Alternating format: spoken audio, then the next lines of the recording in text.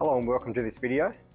In my last video we discussed how water can come up your abrasive line and how using the anti-backflush valve you can reduce this coming all the way up into your garnet feeder.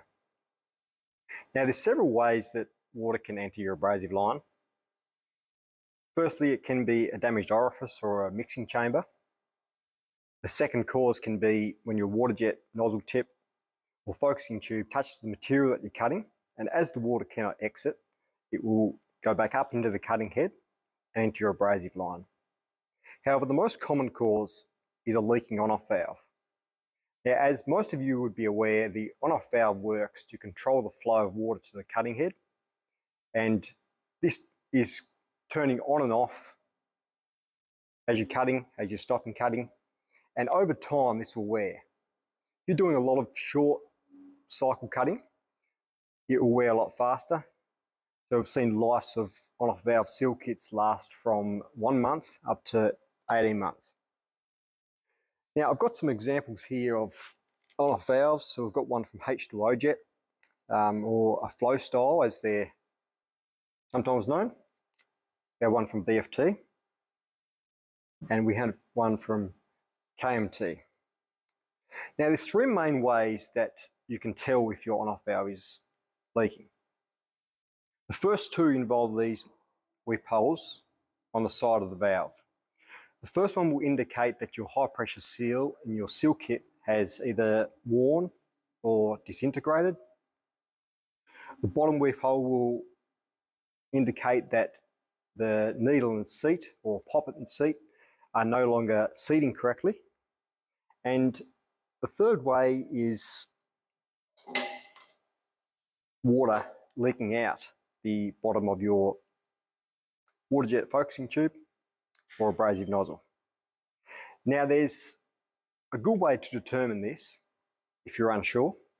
You can run your pump up to full pressure, ensuring that the valve is closed, and hold the pressure static for about 2 minutes. If you're having water coming out the bottom of your focusing tube or abrasive nozzle, that is a sure indication that your seal kit needs replacing. Now I'll demonstrate how to replace the on-off valve seal kit in the on-off valve. So the first thing we do is we turn our air on. This will actuate the valve or open it. What this does is just release any pressure off the needle and seat. If this is a bit tight, you can use a vise. However, most of the time you can undo them by hand. So once we've undone that a couple of turns, we can go and turn our air off, as there is no chance of the needle and seat meeting. Once we've done that, once that's off, we can then go and remove our nozzle body off the base of the valve body. So undoing our nozzle nut and take that out.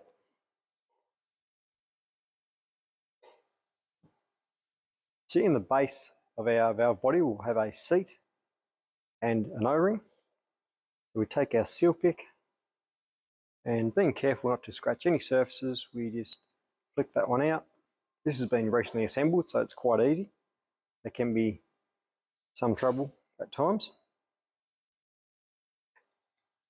We also have our seat nicely falling out for us. Again, being recently assembled, it's easy to come out. Sometimes you need to give it just a sharp tap, just being careful to ensure you have a rag or something soft to protect any surfaces. So once we've done that, the next thing we can do is we take our seal removal tool and we insert this into the base of our valve body over the end of the poppet, and then we can push that one out, push that through, and we'll remove our poppet, our backup ring, and our high pressure seal. Once we've done that, we can then take our seal pick. We can use a pen just to push the seal removal tool back through enough for us to retrieve that, pull it out. We then still have our remaining red O-ring in there. So we just take our seal pick again being very careful, especially in this section, to not scratch any surfaces. We remove that. Now, the next thing we do is we inspect the bore. So the length of the insides of our valve body, making sure there's no scratches, as this will cause premature failure of your seal kit. If it is quite scratched and you are having to replace these quite often, you'll need to replace your valve body.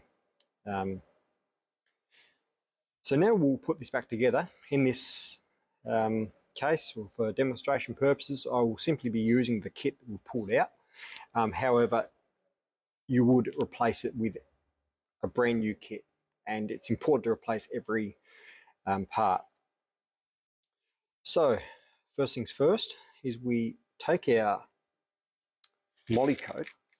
You can also use silicone grease or O-ring lube, and we just grab a little bit on our fingertips, just to, it's a bit hard to see, but just enough, because what we want to do is lubricate the side of our, or the length of our poppet. Being careful not to get any on the end, as this will interfere with the needle and seat seating correctly. So once we've lubed that up nicely, we can pop them in our removal tool there. We can then put our backup ring on, our high pressure seal. So we want this particular one facing upwards, with the recess there for our O-ring. Again, we grab just a little bit of moly coat and we give this a nice coat, being careful not to get any on the insides of our O-ring, as we don't want this to touch our end of our poppet. So once we've done that, we can pop him on the end there. We then take our seal guide tool, and we insert this into the top of our valve body. So screwing that all the way until it bottoms out. Don't want to over tighten. And then we push this down on top of our seal insert tool. The guide tool is slightly tapered, so it just nicely forces, or gently forces, those parts into place. Once we've done that, we can then remove our guide tool, and our next step is to put our seating. This is a directional seat, so this one's got a smaller hole on one side, a large on the other. Some are non-directional, however this one is a directional one, and we want the small hole facing to the inside of our valve body, as this is where the needle will be, or poppet will be seating against. We then put our O-ring in. Again, we just want a little bit of moly coat, and what this does, it serves to hold this in place.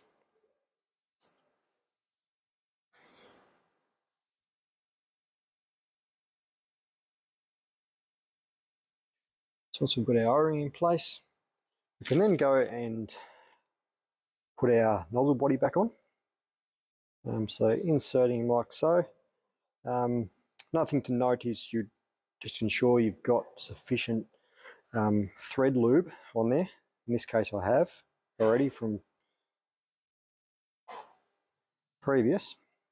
However, if it is dirty and lacking in thread lube, you would apply that and give it a nice clean, ensuring that those threads don't bind. So once that's done up, we can then reattach this to our actuator. First thing we do before that is turn our air back on, just to have the actuator open. just to, again, ensure that we don't have any chance of our needle and seat meeting under pressure until everything is in place. So we just screw that back on like so. Again, with the threads, you would ensure they're nice and clean and have plenty of thread loop.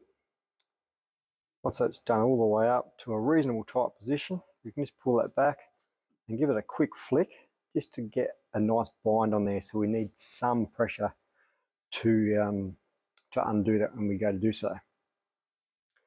And once we've done that, we can then turn our air off to close the valve, and that is complete. Thank you for watching. Hope you enjoy this video, and we'll speak again soon.